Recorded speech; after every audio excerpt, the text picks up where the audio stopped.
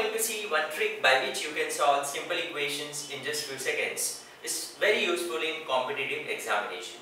But this trick is only applicable if the numerator of the given fractions are same. For example, 15 upon 3x plus 7 plus 15 by 4x plus 5. If you see, the numerators are same.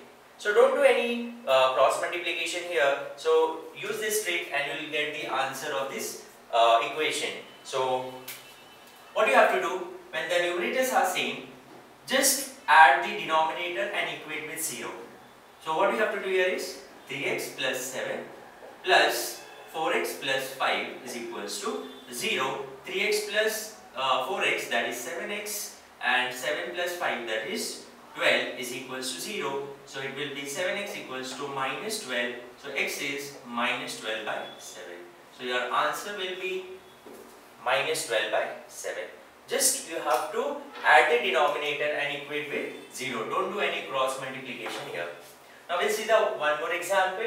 53 upon 2x minus 1 plus 53 by 7x plus 5. Again the numerators are same. You can apply the same method, that is add the denominators, that is 2x minus 1 plus 7x plus 5 is equals to 0. Now 2x plus 7x, that is 9x, minus 1 plus 5, that is plus 4 equals to 0. So 9x equals to minus 4. So x is minus 4 by 9. So your answer is minus 4 by 9.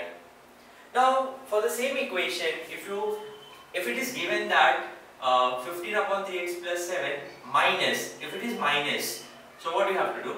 For example, 15 3x plus 7 minus 15 upon 4x plus 5 equals to 0. So when it is minus, what you have to do? Again, the numerators are same. Then you have to subtract the denominator, but in the reverse order. That is, you have to subtract this 3x plus 7 from 4x plus 5. So you have to write this equation first, that is 4x plus 5 minus 3x plus 7 equals to 0. Then 4x plus 5 minus 3x minus 7 equals to 0. So 4x minus 3x, that is 1x, and 5 minus 7, that is minus 2 equals to 0. So your answer will be x equals to 2. Similarly, here also you can do the same thing. If it is 53 upon 2x minus 1 minus 53 upon 7x plus 5 equals to 0.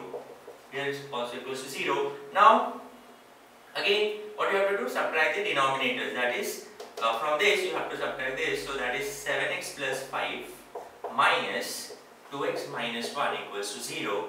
So 7x minus 2x, it will be minus 2x, and minus minus plus, so it will be 5 plus 1 equals to 0. So it will be 5x plus 6 equals to 0. So it will be 5x equals to minus 6. So x is minus 6 by 5. So answer is x equals to minus 6 by 5. So this is how you can solve any simple equation if their numerators are same. Then if it is addition, then add both the denominators and equate with 0, and you have to subtract it, then subtract the denominator of the second with first. So hope you have understood this trick, and if you find this video helpful, please share with your friends and please subscribe our channel VipraMinds. Thank you.